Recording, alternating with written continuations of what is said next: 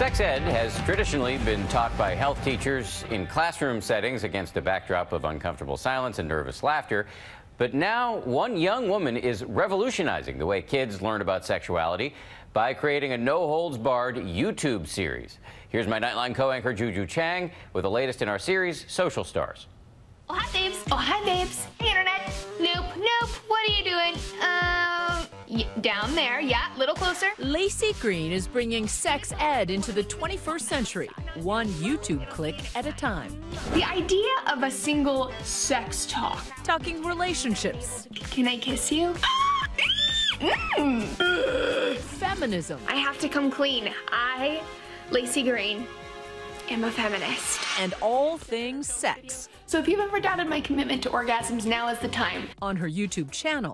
I think the YouTube and the internet has offered a space to be like, we're going to talk about it anyway. And if you're uncomfortable, you can leave. No topic too sensitive. Man, where do I even start? Too off limits. Houston, we have a problem. Too serious for the outspoken 27-year-old. I'm trying to cover all of the things I wish that I had known when I was about 12 or 13. Raised in a Mormon family, Laci says growing up, she felt ashamed of sexuality and lacked places to turn for trusted information. We moved our butts to Portland, Oregon. My mom had a daycare. And that is something that a lot of young people experience.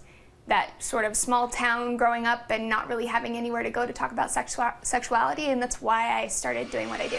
And it's paid off. Nearly 1.5 million YouTube subscribers and named one of Time's most influential online.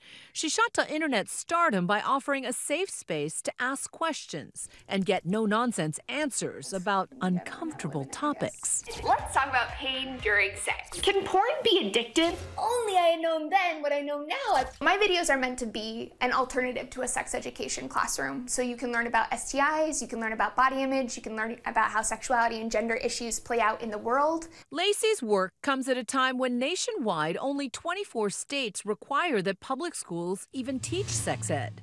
35 states and D.C. still allow a parent to opt out for their child. Why is sex ed important for kids who aren't getting it either at school or at home? Because if kids are not getting some kind of education, they're going to get wrong information. Or they're going to find out on their own, acting it out, which can lead to self-destructive behavior. She's billed as a millennial Dr. Ruth. When you say a fling, that worries me. What I liked about Laci is that she's not overly sexualized. She's not selling her own sexuality. And it is what makes the appeal of Dr. Ruth similar. Yes, Dr. Ruth also was this cute little person, this older woman, someone you never would expect to talk about sex, talking about sex in this very easy and natural way. For millennials, that hot topic, consent and sexual assault prevention on campus. Consent isn't just hot, it's also mandatory. A cause she often champions. Last year, making waves with this video. Notice how consent is a clear yes, it's enthusiastic. I want it! It's out loud and there's no doubt in your mind. I think conversations about consent are really critical, and kids are not getting those conversations anywhere. If someone says that they're not sure, that means no. You know, the only thing that means yes in my classroom and I think in the way it should be in the world is if someone says yes, enthusiastically, verbally. Which is in part why just a few days before the election, she told us candidly why she finds Donald Trump so objectionable. He's Voldemort, and I think that he has to be stopped in terms of how he treats women, how he regards LGBT folks, how he has talked about people of color. He is a nightmare human.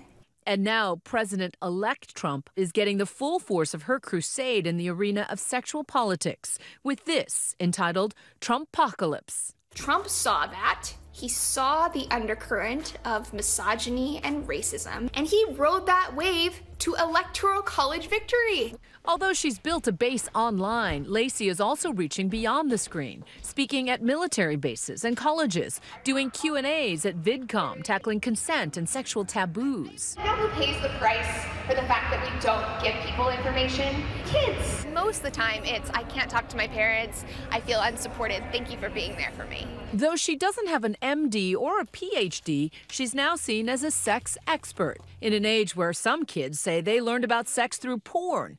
And yet, does it trouble you that someone like Laci Green, who's dispensing advice to millions, literally, of young people, is, doesn't have that kind of credential? If you don't have that formal education, then you don't have a license probably, so you're probably not held to the same high standard. But there are people who are very well educated who are not interesting to listen to, and therefore can't get information out there in a way that really reaches people. And Laci notes that her videos are self-researched and based on scientific studies. There are higher risk strains and low risk strains. Laci sells herself as a feminist, And here are a few of my reasons why. a title that comes with its fair share of online attackers. There's only two genders, only two, you dumb. I feel like I'm in an abusive relationship with the internet sometimes. But she says she's determined to stand up to the bullies, motivated by the gratitude she says she gets from her fans. Your videos taught me not only to smile, but love myself and learn lots of new things about the world and my body. I love your videos and they've taught me so much. I can't get over how inspired I am by you. For Nightline, I'm Juju Chang in New York.